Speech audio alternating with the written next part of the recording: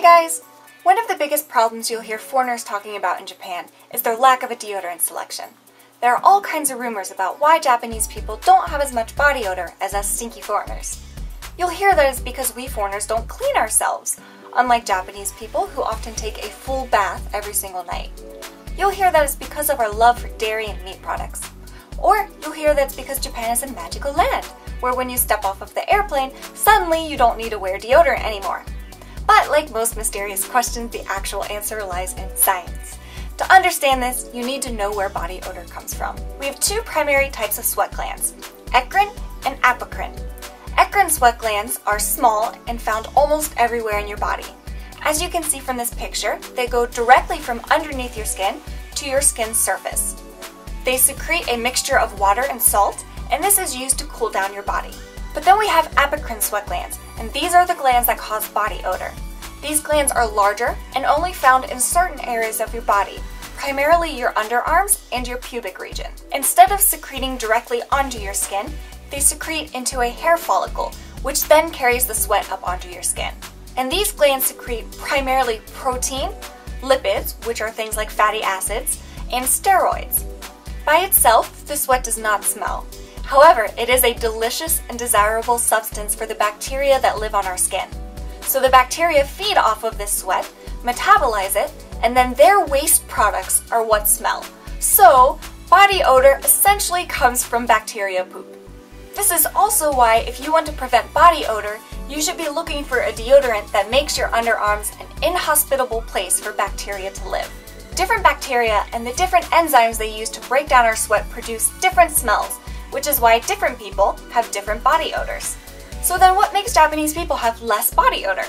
Genetically, they have fewer of these apocrine sweat glands. Why? That's not fair. How does that happen? Why do I have to be more smelly? It all comes from one specific gene, ABCC11.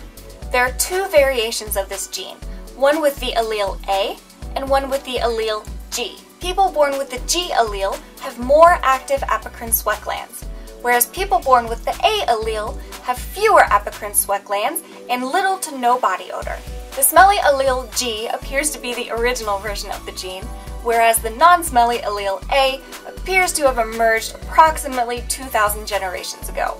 Why did the A allele appear? We don't really know, but we think it might have something to do with colder climates. Here you can see a chart of what percentage of different races have which allele.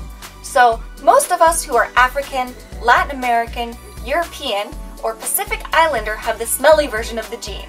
However, only about a quarter of Japanese people, less than 10% of Chinese people, and pretty much no Koreans have the smelly version of the gene. But there's more to this gene than just whether you produce body odor or not. There's a type of apocrine gland in your ear canal that produces earwax. As many of you may have heard, Japanese people typically have something called dry earwax, which is flaky, unlike our earwax, which is wet and goopy. The type of earwax you have is determined by the version of the gene ABCC11 that you have. So, if you have the G allele, you will have wet earwax, and if you have the A allele, you will produce dry earwax. So this is a very quick way to check which version of the gene you have and whether or not you're likely to produce much body odor. In conclusion, this is why most Japanese people don't smell as much and why they don't have as large a variety of deodorant as we have. So, just because you moved to Japan, that doesn't mean you can magically stop using deodorant. I have a video coming up soon where I will show you the different types of deodorants in Japan and which ones I recommend for us smelly foreigners. Thanks for watching, guys. I'll see you later.